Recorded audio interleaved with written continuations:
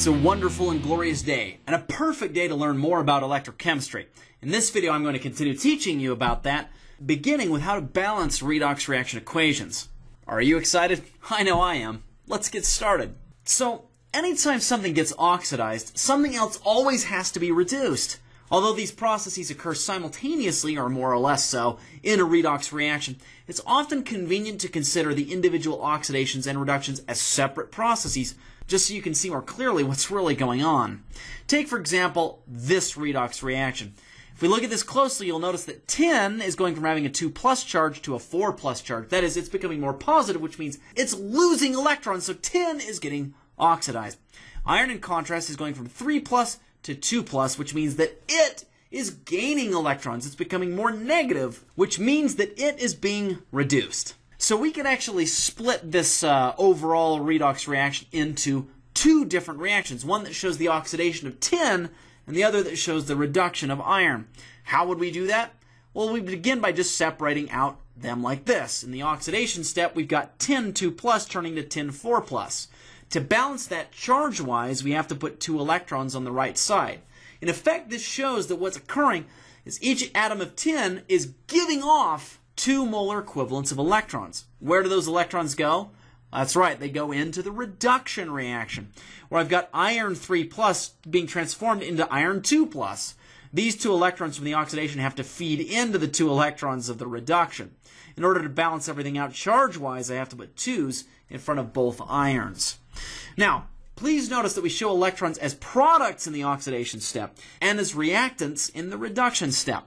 Equations that show the oxidation and reduction steps as being separate are called half reactions. I realize this might seem a little bit overwhelming, but please rest assured I'll show you a bunch of examples by the time we're done, so this will be as easy as knowing your own name.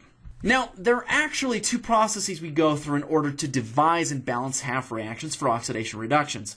One is for acidic reactions, and the other is for basic reactions.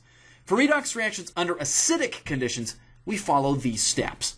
First, divide the original redox reaction into 2 half reactions, like I just showed you. One for oxidation, and the other for reduction. Second, balance each half reaction by doing the following in this order. A, balance elements other than hydrogen and oxygen. B, balance oxygen atoms by adding water wherever you have to. C, balance hydrogen atoms by adding H plus as needed. And D, balance charges by adding electrons where you need it. Third, multiply your half reactions by adding integers as needed to make the number of electrons lost in the oxidation equal to the number of electrons gained in the reduction. Fourth, add the half reactions together. Where possible, cancel out species that are the same on both sides of the final equation. And fifth, finish off by making sure that the atoms and charges are all balanced in your final balanced equation. So you may be super confused, but please let me show you an example. I want you to complete and balance this equation by using the method of half reactions. This equation, you should note, is under acidic conditions. I'm not going to show you how to do that in this video, but please click the link here to a separate one in which I show you how to do this, because it's crucial to see to be able to understand. Okay, now that you've watched that, or at least I hope you've watched that, here's another one. Blank electrons appear in the following half reaction when it is balanced. Now, having shown you how to do this kind of thing in the previous example, I'm not going to solve this for you here, but will invite you to do it on your own. For students who take this class from me, well, you'll have to actually come to class and ask me how to do it. I'll be happy to show you there. Here's another one. The balanced half reaction in which chlorine gas is reduced to aqueous chloride ion is a blank process. Same kind of approach will be applied here. I'll let you guys do it on your own, and for students who take this from me, I'll show you in class. Here's a slightly easier one.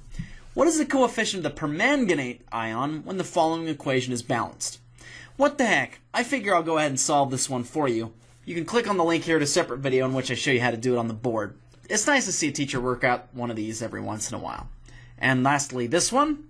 What is the coefficient of the dichromate ion when the following equation is balanced? Similar to the previous one. If any of you guys are taking this class from me and want to see it, you can come to class. Alright, now I promised you that there are 2 different ways of doing this, one under acidic conditions and the other under basic conditions. Now, if a reaction occurs under basic solution, we have to follow these steps, which are slightly different. First, Follow steps 1 through 3 for balancing a redox reaction under acidic conditions. So those steps are pretty much exactly the same. Second, for any of your half reactions that have an H plus somewhere, add the same number of OH minuses to both sides of the equation as you have H pluses. Third, on any sides of the equations from step 2 where there are both H pluses and OH minuses present, just replace them or combine them together to turn them into H2Os. And fourth, add your final half reactions together, canceling out species that are the same on both sides of the final equation and making sure that the atoms and all charges are balanced. Alright, make sense? Yeah, maybe. Let's take a look at an example. I want you to complete and balance the equation for a redox reaction that takes place here under basic conditions. Now, of course, I don't expect you at this point to be able to do it on your own. Rest assured, I'll do it for you. You can click the link here to a separate video in which I'll show you how to do it on the board. But please watch it and pay attention to how it's done, because the next slew of questions I'm going to require you to do on your own. Starting with this one.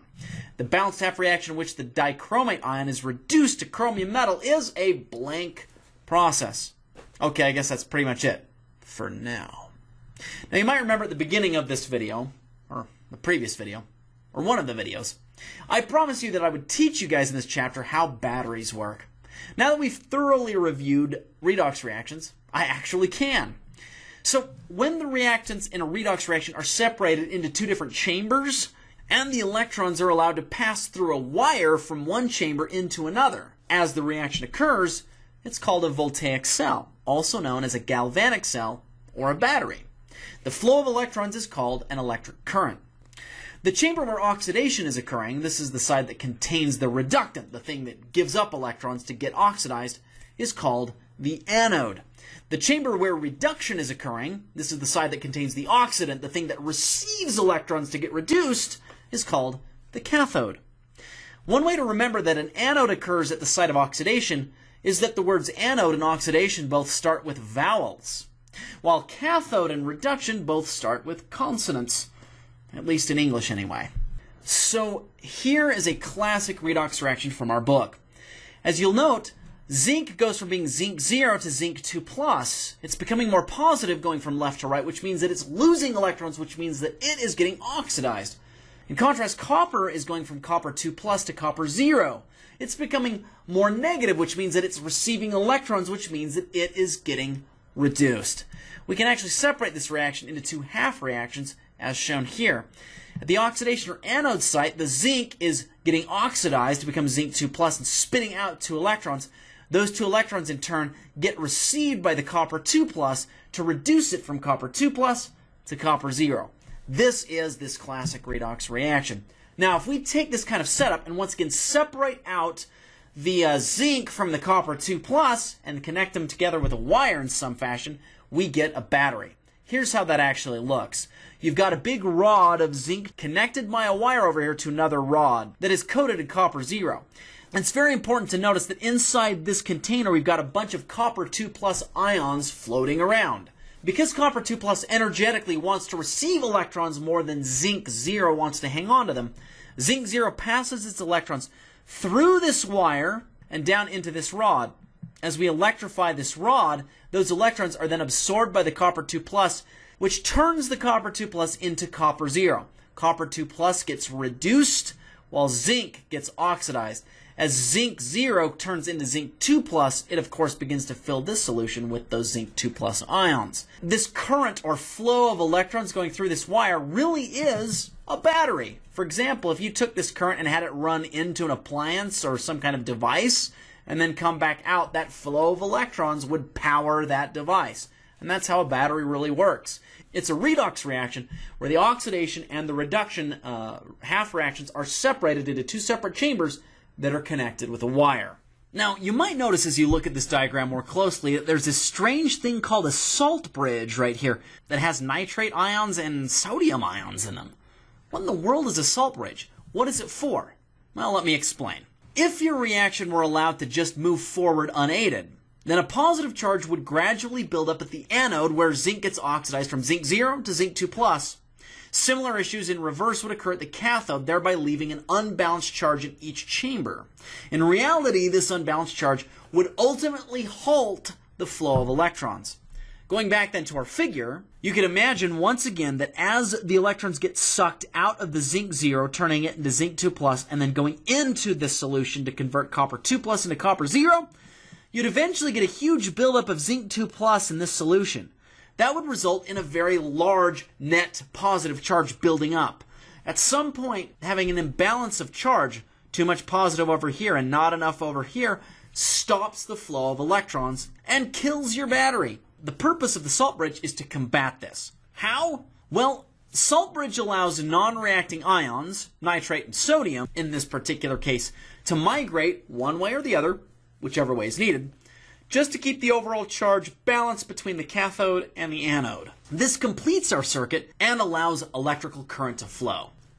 Going back to our figure then, you can see that as we have a bunch of zinc positive charge building up, what can happen is this nitrate, which has a negative charge in the salt bridge, can just naturally flow in there to neutralize the overall building positive charge. Similarly, as we get a net minus charge over here at the anode, sodium cations can flow in there to balance out that minus charge. Keeping the charges balanced allows electrons to continue to flow from the anode to the cathode. If you didn't keep this charge balanced, then that electron flow would eventually cease and your battery would die. I think batteries are the most dramatic objects of all the objects. Because other things, they stop working or they break. But batteries, they die.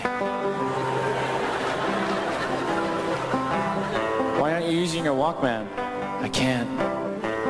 My batteries died in my lab this morning. The twins are gone. If you're a battery, you're either working or you're dead.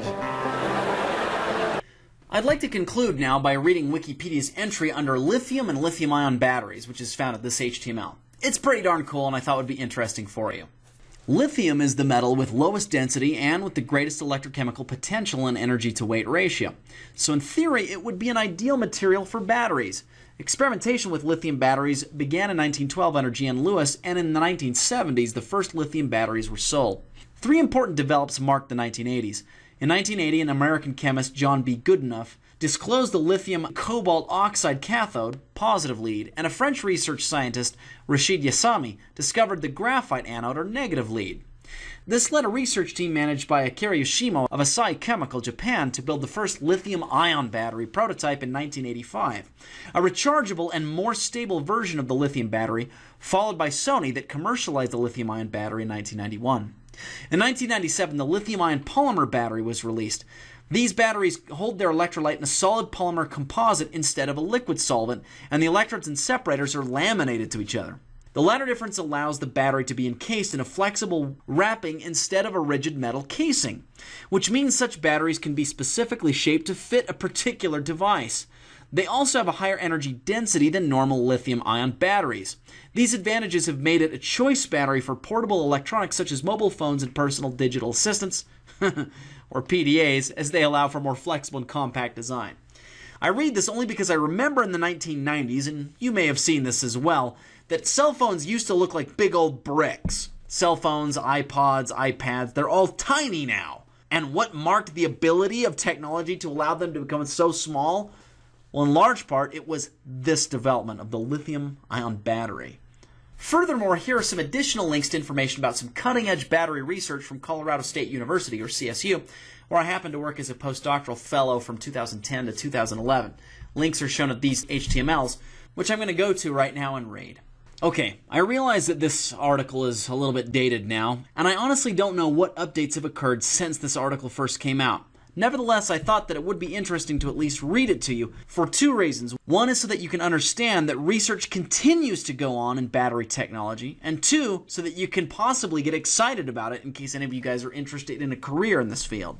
According to this article, we read that the Prieto battery is the first startup produced by the business arm of Colorado State's new clean energy supercluster called Synergy. The technology was originally conceived by Amy Prieto, an assistant chemistry professor at Colorado State's College of Natural Sciences. Prieto battery aims to produce lithium-ion batteries based on tinier nanostructured materials on mass scale. The article further states that Prieto, shown here in this picture, expects to demonstrate the first prototype of her battery by early next year. Using a process called electrodeposition, Prieto deposits or grows nanowires that make up the first key piece of the battery, the anode. She again uses electrodeposition to coat these tiny structures with polymers, organic materials, that conduct lithium ions but keep the anode and the cathode electrically separated. The nanowires that make up the anode cover a surface area that's 10,000 times greater than a traditional battery's. By comparison, roughly 1,000 nanowires could fit in the width of a human hair. This high number of three-dimensional wire creates a much larger surface area than any other current battery. The electrodeposition manufacturing method is fast and inexpensive, allowing the technology to be scaled up to create batteries that can be used for everything from pacemakers to automobiles. According to the CEO of this company, we believe Prieto Battery has created a process that will transform the electric hybrid vehicle marketplace. Not only will it create a much more powerful battery that can be charged in minutes rather than hours, but it can be manufactured at half the price of current battery technologies, thus opening the market to a much broader group of consumers. Exciting? Yeah. Once again, I don't know exactly where this has gone since this article came out in 2009, but if any of you guys are interested in doing further research, I invite you to look into this a little bit more, because it could be very promising. That concludes this lecture video on electrochemistry. Please stay tuned to our next one, in which I'll teach you more about batteries, redox reactions, and the glorious wonder of giving birth. Until then, have an enjoyable rest of your day.